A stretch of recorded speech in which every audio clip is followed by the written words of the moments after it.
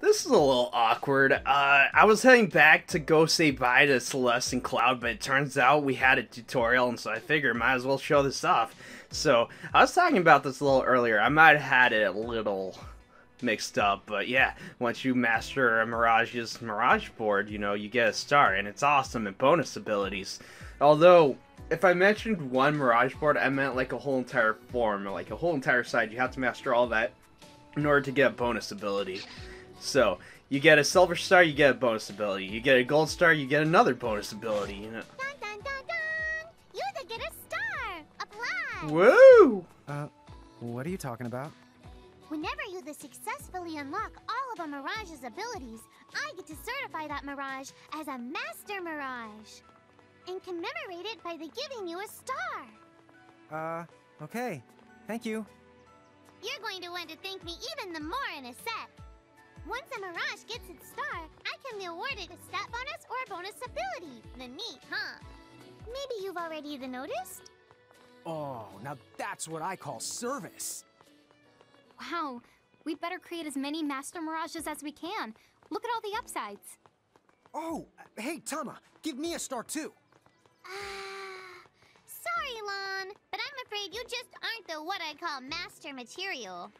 I know, can you imagine? Master Lon.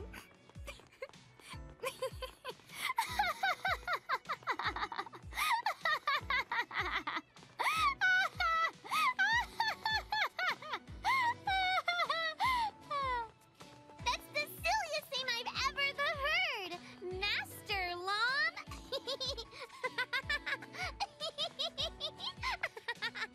Hey, what's so funny? I could totally be Master Lawn.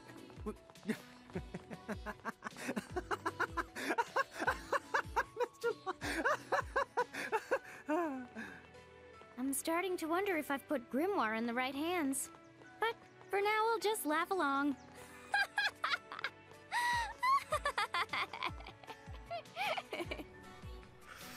Oh boy! What's on your head? Here, help yourselves. Yay, bonus XP. So yeah, you know, mastering. Does Tama have just a whole bag of gold stars or stars in general or something? Well, since I'm here and delaying the progress of everything, I might as well show you that I equipped Cloud and Celeste on my medals. I equipped their medals.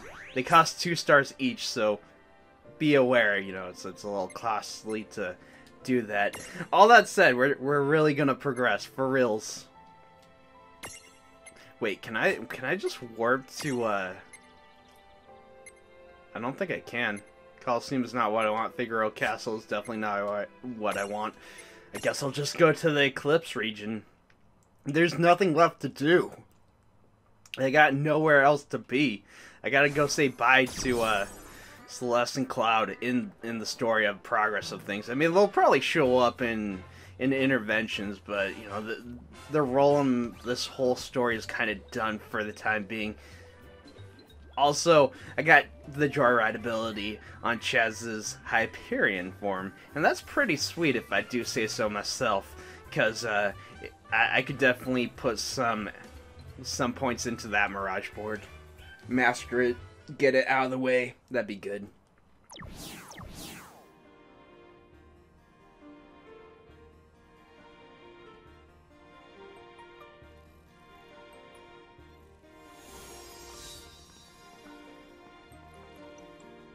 Oh, looks like everyone's back to normal now. Another day has been saved. Alrighty then. Next up is... what were we after again? The Key of Tides.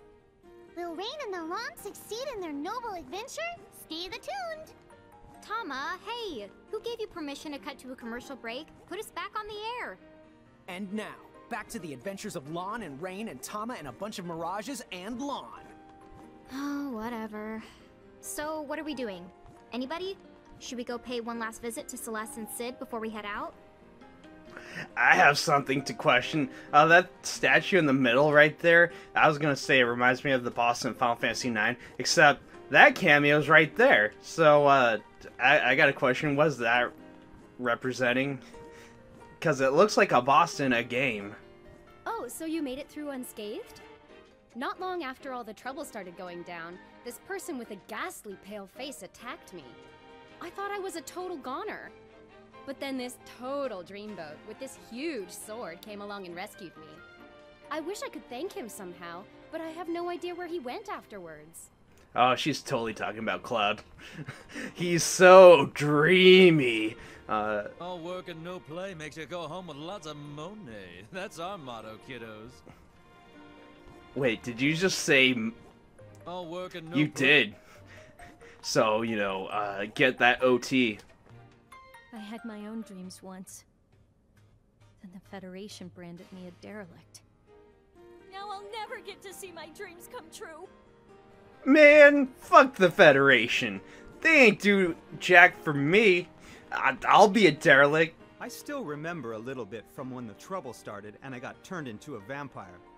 I think this might sound a little creepy, but it actually felt kinda good. Oh, he's giving into the dark side.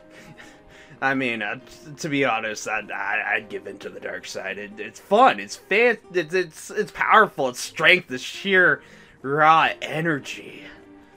Actually, to be honest, they say that light and darkness really have no power of influence, but maybe they do. I don't know. Gildem's speaking out of his ass. Sid. Keys, you say? A temple in the deep? Well, I believe I've heard of such a temple in the Besaid region, directly above us. So, about this Besaid place. It sounds like it's the continent that directly above us. Good. We won't do any falling to get there.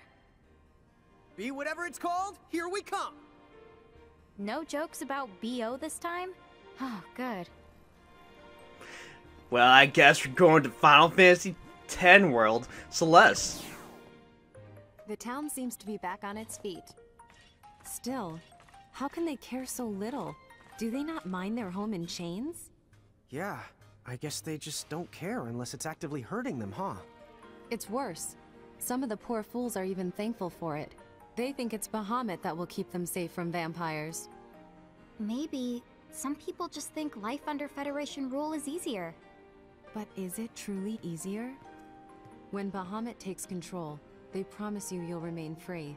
But that's not true at all. What does that mean? The whole catch about joining the Federation is that you're asked to become an architect. Someone willing to build a better tomorrow. Okay, but how do they convince people? Well, part of the appeal is that it gives you something to be proud about, but that's far from the only incentive. You see, once you're an architect, you get to live in a cathedral and perform your duties amidst the utmost luxury. You're kept far away from war and strife, never wanting for food, and free to live out the rest of your days in leisure. Oh, dude! No wonder so many people are lining up for the job. Sign me up for the pampered and well-fed crew. Yeah, but don't you think it sounds a little too good to be true? Exactly. Any sane person can see it. Yeah. No one should fall for that stuff, right? I can't imagine what goes through their heads. But if you voice your suspicions or reject their luxury, the Federation pushes you right to the bottom. You become dead to the world. Yes, we've seen them. People like that. So no one wants to dig deeper or think harder about it. They nod their heads, oblivious to what it means. Better to take the less complicated path than justify it by only hearing the things you want to hear. It's truly maddening when you consider it. The consequences are right there, but they refuse to look. Unfortunately, Celeste, there's a lot of people out there who don't know how to think things through. It really is so sad. How very true. But hey, once you've made up your mind about stuff, it's not an easy thing to back down. Folks would say, you know, oh yeah, they'd say you lack confection. Wow, Lon! That does sound like a soul-crushing dilemma. I wouldn't the one to give up candy. I've heard some dumb things, but rate it on a scale of dumb to 10, that right there was the dumb Evan.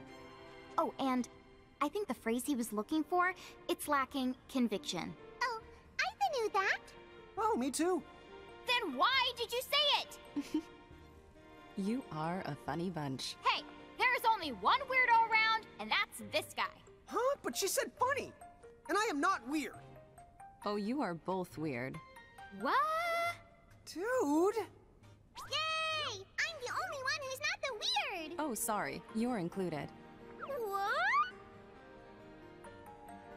I say embrace the weirdness. I don't know what you're talking about. I think it's a compliment coming from Celeste, you know. She's pretty awesome. She knows stuff. You know, I meant to ask, how did you end up working here with Sid? Let's just say Sid and I go back a long way. He's the one who hired me to protect Hometown. Of course, now, I stay for other reasons. Someone has to make sure he stays out of trouble.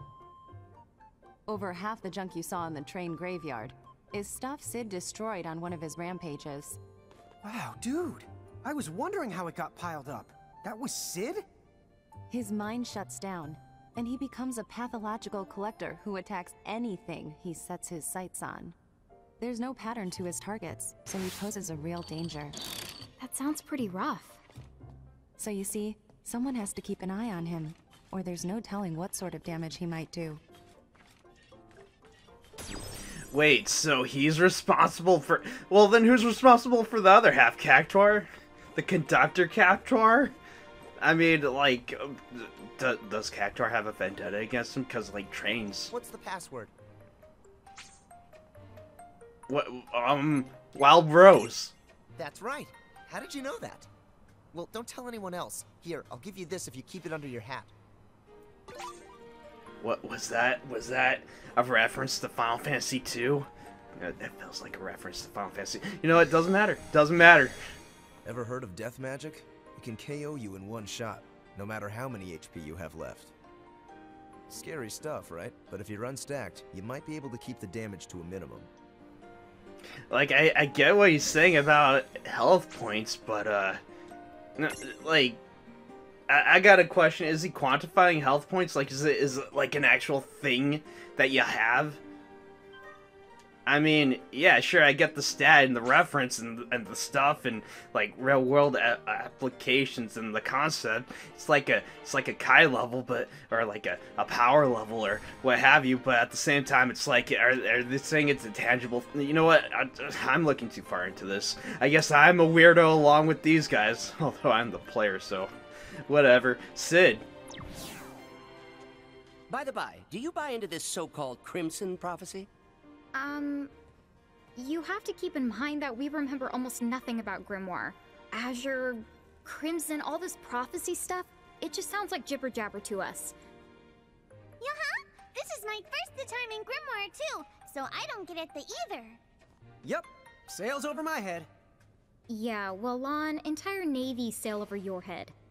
I suppose that it's fine as long as you're taking it with a grain of salt, but do allow me to add a word of caution. You see, while this library contains every ancient book you can imagine, not one of them mentions anything about a Crimson Prophecy. Wow. So even with all these books, you're still missing one? No. Anything old enough to be called a proper prophecy would have to be in our archives. Huh? Then why isn't it? Indeed. I'm certain there's a good explanation, which we just aren't thinking of. It's because propaganda of the Federation. Hey Sid, since the town's got one of those anchor things, doesn't that mean you guys are a part of the Federation now? Really? That would certainly be news to me. Huh? What do you mean? What do you mean, you mean? As far as I know, we drove those yahoos off. Whatever it was they thought they were selling. So then what? They took over Tometown by force? Huh? So, the vampires were all part of some bigger the plan? What? Oh, no. They would never. Yes, they would! When did the Federation become such thugs? You mean it wasn't like that before? Oh, well, they were certainly very coercive, but I've never heard of anything quite like this. Well, we have. Bahamut sent a whole horde of goblins to invade Cornelia. Really? Well, you don't say. That's just a little bit unsettling.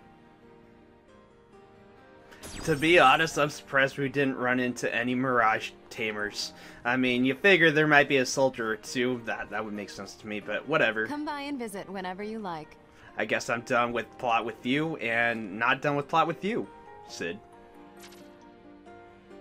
You do know those monocles you got there? I invented those some years ago. What? Wow, dude! This was back before I got my new body. I was on a grand adventure to find new books, and I noticed that the towns I visited had just the strangest spatial distortions. I naturally suspected the presence of hidden bookshops. For the record, that's not normal. Well, anyway, I decided to make a lens that corrected the distortions. And when I saw a whopping no bookshops and a bunch of weird chains, I made a sad face and gave my dear monocle away. How much of a bibbidi-file are you, anyway? Later, someone asked how to make the lenses, so I generously passed the wisdom on. And I guess those models found their way to Charlotta's Inn.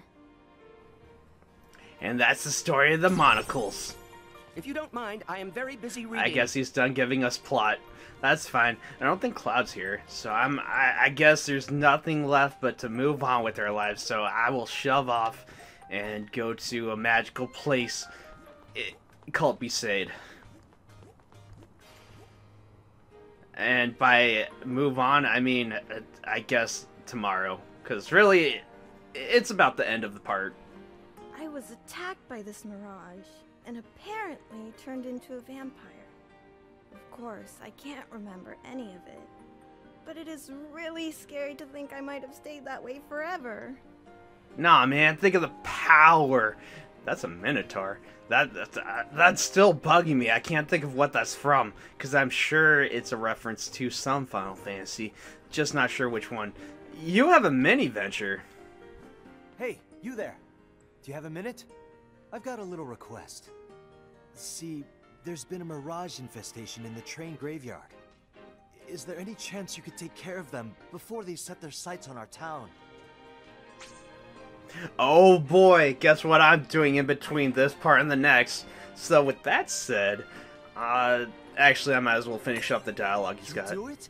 Oh wow, thank you. All you have to do is head to the train graveyard and take out a few mirages. Thanks, we're counting on you. I'm gonna end the part off here. Bye-bye!